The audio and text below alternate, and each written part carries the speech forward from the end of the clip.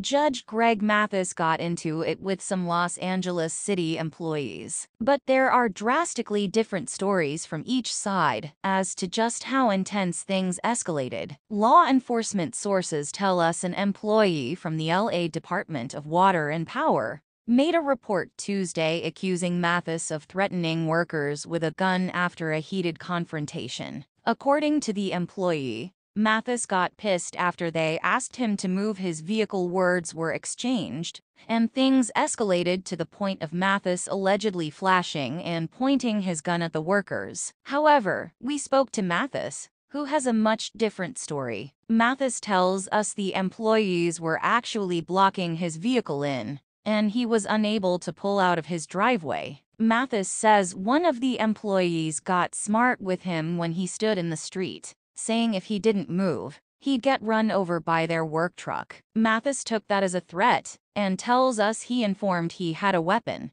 though he says he never showed the gun, let alone pointed it at anyone. Eventually, both sides cooled off, and the LADWP employees continued on with their work further down the street. Clearly, the employees were upset by the interaction, as they took the allegations to cops. We're told the LAPD took a brandishing report, and the case is officially under investigation.